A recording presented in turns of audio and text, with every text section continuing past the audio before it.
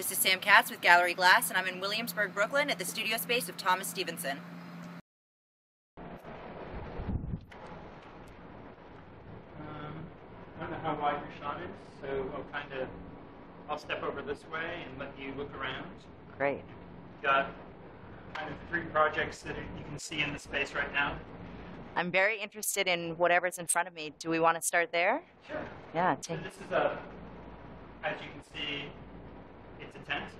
It's a campus tent. It's part of a project called Bivouac. The tent is part of a rooftop campsite project. And the rooftop campsite project, the project has been on various roofs in North Brooklyn over the last 2 years. It's been everywhere from over by the Morgan stop to by the Grand stop. There are 7 of these tents. 6 of them are for campers, and one of them is for myself. The project runs generally from anywhere from 2 to 4 nights in a row, and the campers come after their work, and they spend their domestic hours at the campsite. So after work at the office, people come with their food and their sleeping bags or whatever they want to sleep on, whether it's sheets, blankets, whatever. Bring some food to share with the group. The group and the campers come together at about 6, 7, 8 o'clock at night. Everyone has a meal. They share the meal. People go to bed about 10, 10:30. Everyone gets up around 8, and you go back to work. So the piece isn't necessarily sculpture, it's more of an interactive piece. Yeah, I mean, I euphemistically call it social sculpture. I mean, it's obviously a sculptural object. I made it. But, without an audience, without participants, it's incredibly inert and uninteresting to me. It's a nice thing. It may or may not be attractive, but it takes that synergy with having people come camping, and it finishes it up. Did you work with certain institutions to promote the project or to house the project? Not at all. It's all been all the participants have been word of mouth. So friends of friends, people. There's a website for it. On the website, you can sign out a tent on the various nights, and mostly people have been really generous. And have donated roofs. So people have said like, "Oh, my building, my landlord will let you use their roof," and so we've gone over, over by the Morgan stop. We've used a couple of roofs over there.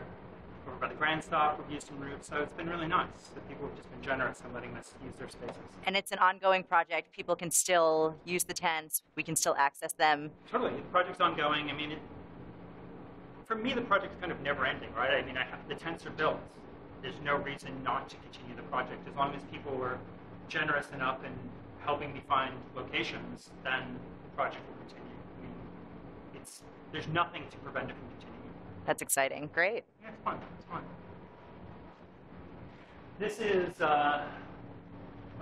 chandelier in its basic form. You're welcome to step up that ladder and take a look at it from above. Give you a better view of the space. It's safe.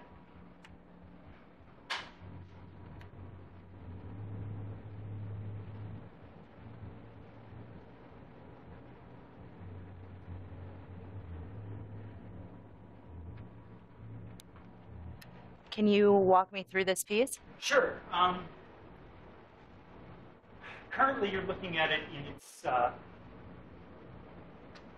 stationary state. It's part of a larger performance in which there is a character who, I'm going to back up. So it's not a live performance. It's a performance for video, whereby a character will jump from one side of the frame onto this larger bar, swing back and forth and back and forth, and then release over here. So it makes this nice diagonal. It's incredibly structurally sound. Oh yeah, it's very structurally sound. Obviously, that light bulb is going to break when you do the jump. I mean, but that's okay. It's not. That's part of the plan. Does the piece require a participant to allow the mission to be fulfilled? No. I think it originally yes, but then once it was completed, I just enjoyed looking at it. You know, as a sculptural object, it was fulfilling in and of itself. So the performative part is really for me to finish the project. For me to finish the conceptual part of the project. Can I assume there is only one of these? There are only one of these. That is true. So is it available for purchase? Of course. Of course it is. I see that you work with several mediums here. You're obviously dabbling with technology and, like you said, performance. Is that typical for your artistry? Yeah, totally. I find that the engagement of the engagement of the public is important to me. This piece personally doesn't actually have a public engagement. The Bivouac project, the tent project, and the project over there, the Disco Transformer project, both have public participation in them. This one is kind of loath to say this traditional performative. One person, one camera. I'm performing for the camera or the audience, whichever. Can we take a look at the Disco project? Sure. I'm going to stop.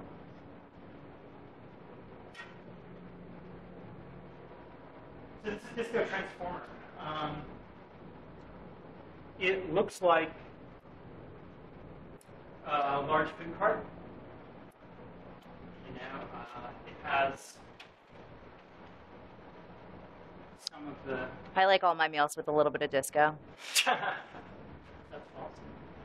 So, myself and a few friends, it's designed to be moved, and so that's what these 4 points are.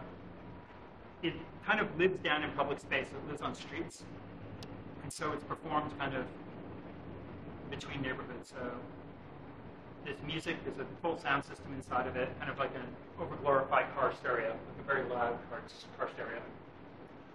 And so it's this loud food cart playing music. You're like, okay, that's interesting. And as it moves kind of through the landscape, we slowly start opening it up. And I really do believe that the dialogue with the larger population is super important. I mean, the 2 of the 3 pieces I showed that we went over, they're public. I mean, you go to a website, you can sign up for the next time I'm camping on a roof. I don't say, oh, do you understand the discursive thing about, you know, the discursive parts of the project in regards to, you know, privacy and, you know, say the word, you know, privacy and democracy. It's not mentioned on the website at all. It's not even, it's only mentioned in my head or when I have private conversations about it. It's a campsite on a roof. On one level, on the base level, I have a campsite on a roof. And the next question is, why do I have a campsite on the roof? We can go into that conversation, but for it to be enjoyable and participatory for the audience, that second part isn't necessary. And I don't want to start with the second part first, because all of a sudden it quickly sounds like bullshit art speak. It's like, oh, these are the discursive reasons why I do my practice, and it's like, all of a sudden I'm trying to alienate people, you know, as Max Weber said in like 1860 or 1890, you know, there's this power of language that can be incredibly intimidating. And it's so intimidating, it prevents people from entering the conversation. Like, I can't go to this crazy, you know, pro-democracy, privacy, encampment thing. It's like, what the hell's that? Like, it's campsite on roof, dude. That's what it is. Right here. Are there multiple levels? Of course. Let's hope everybody's idea has multiple levels to it. So accessibility really comes into play when you think out your projects, though, yes? Of course, it's in my head. Yeah, but it's never written down on a piece of paper. It's, you know, I think there's a high value on it because so many people, like I was saying, so many people find art intimidating or don't really understand it, so they're afraid to approach it. What's interesting about you, and I think most people would be interested to know, is that you have a background and educational training in philosophy. How does that play into the work that you create? It's my pleasure reading is our philosophical texts. I mean, this is may watch bad Hollywood movies for entertainment. My reading is our philosophy text, and they tend to be you know 1970s on till you know pre-Socratic philosophy. So it's a really big range of things that have kind of been filtered through my head over the last 20 plus years, and they're there, and but in my practice, they're the underlying part. You know, first I have to make it accessible, make it fun, or make it accessible. Sorry, and if it happens to be fun, that's really great. We have a machine that plays fun music going down the street. Great, and we have gone through neighborhoods. I've gone through neighborhoods, and people are like, "This is awesome." And kids have come up and started joining us. And I say kids, I mean teenagers. And they're like, "You're playing Donna Summer." My mom used to play Donna Summer when I was growing up. It's kind of interesting. And they come with us and they follow us. And for me, that's great. I mean, that's what I desire to have happen. That people just it acts as an aggregator. People are just kind of magnetized and pulled together using these cues of light and sound. But then the next step of it is like, what am I doing? Creating community. Where am I creating community? On the streets, in public space. So it's like, which are the kind of the basic building blocks of society, right? Like, we're building community. You are choosing to participate. You are choosing to participate. Just because I've given you these small cues, some bright lights, a shiny object, and some sound, and then people choose to come together, and everyone has a good time. So the work really is layered in that sense. Obviously there's that philosophical meaning for you, but in a greater sense for anybody who interacts with your work, which begs the question, who inspires your work? Everything from the pre-Socratic philosophers, through whatever I read last week. I mean, so philosophy, yes, of course. Philosophy already, comes into play when you're thinking out your projects. But what about? This is my daily reading. I mean, my favorite part of the newspaper, the two favorite parts of the newspaper every day are the business and politics section of the newspaper. I read those in multiple newspapers every day. I need to know what's going on in the world. I read the front page of the Times, the front page of the Journal, read all those articles. It's kind of knowing the world we live in. I mean, we're people. We live in a space. We share things. People higher power than us make decisions that affect our lives. We as a group, how do we interact with them? So I do these small projects that say, why can't we camp on a roof? Why can't we commune together and make our own decisions of how we're going to eat? All I say to people when they get invited to camp is like, bring some food to share. What does that mean? I'm like, well, we don't have fire, and it's warm weather, so cold food's good. I have no idea what anyone's going to bring. We could all be starving for the night. But I kind of believe that people get it, and people self-select. Kind of going back to my example of the kids who choose to join up with, when we're going down the street, or whoever decides to join up, like self-select, like, oh, that's interesting, and they come together.